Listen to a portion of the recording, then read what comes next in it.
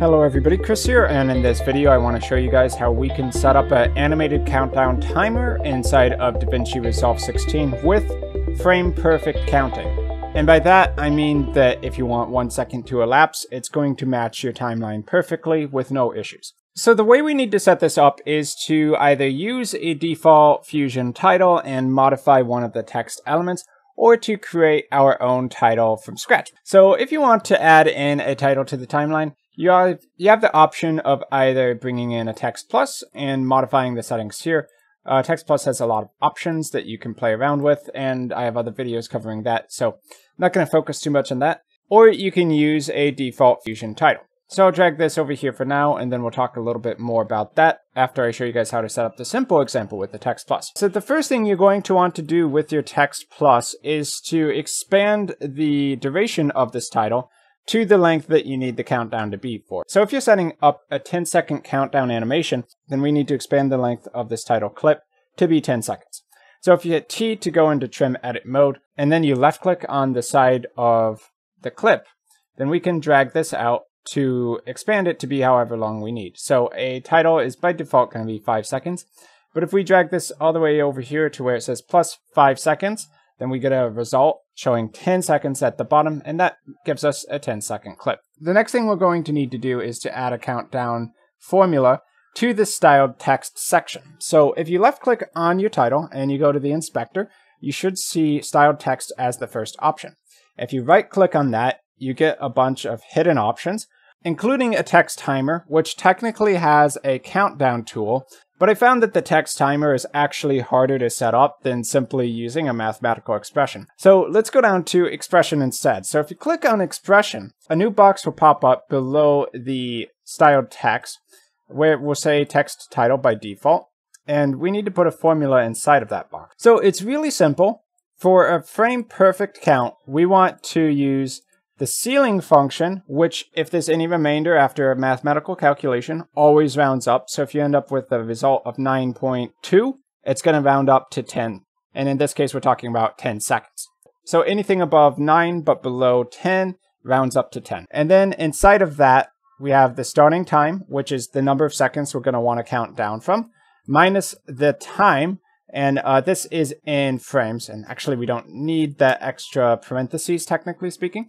And because the time is in frames, we divide that by the frames per second of our video timeline in order to turn that frames elapsed into seconds elapsed. So basically we have the countdown starting time minus the seconds that have elapsed in the title clip. Now note, this isn't the time since the beginning of the timeline, it's the time since the beginning of this video clip, which in this case is a title.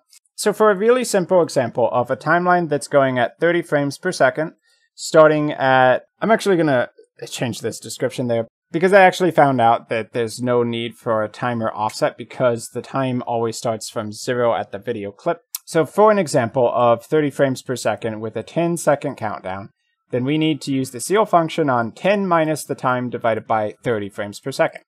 So if you take this and we paste it into this box here, then we're going to get a 10-second countdown that takes 300 frames to elapse.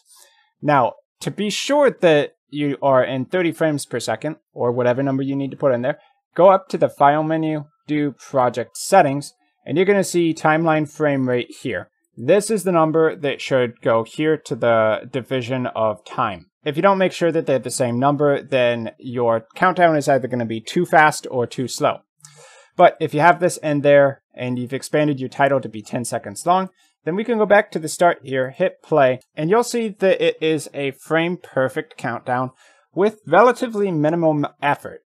And then at the end there, you can see it still ends at 1 because it doesn't have that 301st frame where it would actually show 0. So if I keep expanding this further out, it would go to 0 at that last frame, and then -0 and -1 and so on and so forth. But a countdown should stop at 0, so in pretty much all cases, that's going to be exactly what you're looking for. Now, you can also do the same trick with any title template that exists in DaVinci Resolve by default, all of these Fusion titles, or probably most third-party titles that you may decide to bring in.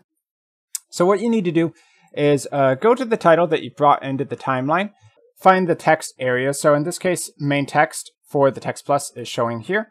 And then if there is an editable text box, then you can right click on that and go to expression in order to change the text in the box. So just once again, pasting that in there. And now it's going to have the countdown.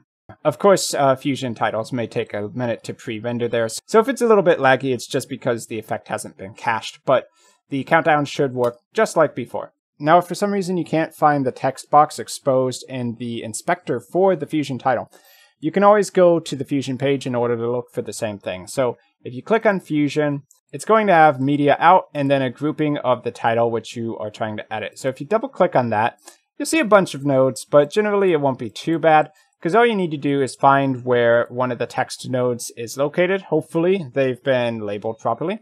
So if you click on main text here and then you double click on the name in the inspector, then you will find the styled text field here, just like any text plus element. And you just need to do the right click, expression, and then paste in the formula, seal with parentheses 10 minus the time divided by the frames per second, and in parentheses. And of course, if you want to count down from 20 or 60 or however many seconds, then you can feel free to mess with this 10 number here. Now that that's done, a really classic animation that we can add to a 10-second countdown is going to be basically a clock wipe that takes the full 10 seconds as another indicator of how much progress has been made for that countdown. So if I drag in this DaVinci Resolve logo onto the clip, and I will expand the duration to match the title. Let's actually swap the title to be above it so that we can still see it, and put the logo on the bottom. Then we can start playing around with this and making our countdown a little bit more interesting. So I'm going to decrease the scaled size of the logo to something like 0.9, just so it's not taking up the full screen. We can also add some drop shadow to the text of the countdown so it's more visible if it's going to be hovering over this logo. So let's just take care of that. And shading elements for the inspector, text plus, we can go down to shading element 3, which by default is black shadow. So if you enable that, you'll get a drop shadow behind. And if you want to make this drop shadow less blurry, then you can go down to softness and change the X to 2 and the Y to 2 as well. And I think that makes it look a little better. Also, if you want this countdown number to be much bigger, go back to the text tab and scroll down below styled text, and we'll find text and we'll find size here where we can just make this really big. We can just increase it to the max size of 0.5. If you need to make that even bigger, you can go to the video tab and increase the scaling to whatever you need. Okay, so now we need that clock wipe transition added to the DaVinci Resolve logo here.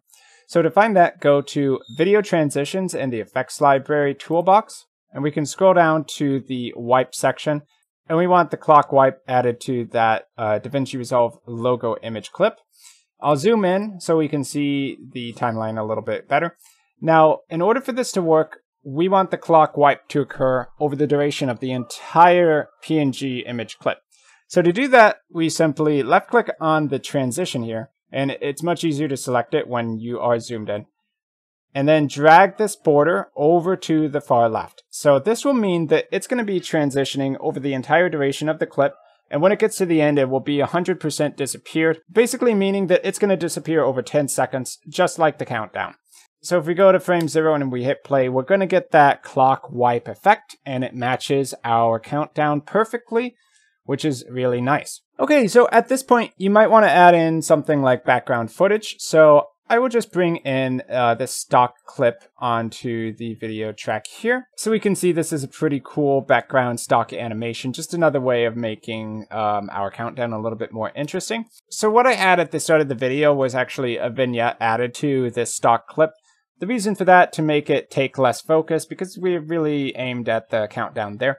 So if you want to add in a simple vignette effect, go to Open Effects in the Effects Library, scroll down close to the bottom, and under Stylize, I think is Vignette. So if we drag this onto the clip, bam, we have a vignette, which will make the outer edges of this background clip darkened, and it leaves the center a little bit brighter, but I think that's okay just using the default settings because we want to be focused on that countdown that's happening. So if I trim this stock clip here to 10 seconds, and then we just go ahead and then we hit play from the start, we're going to have our 10-second countdown combined with a clock wipe and background footage in order to add a little bit more animation. So that's just a really nice and easy way you can add in a frame-perfect countdown into DaVinci Resolve and make it into something of an interesting introductory clip.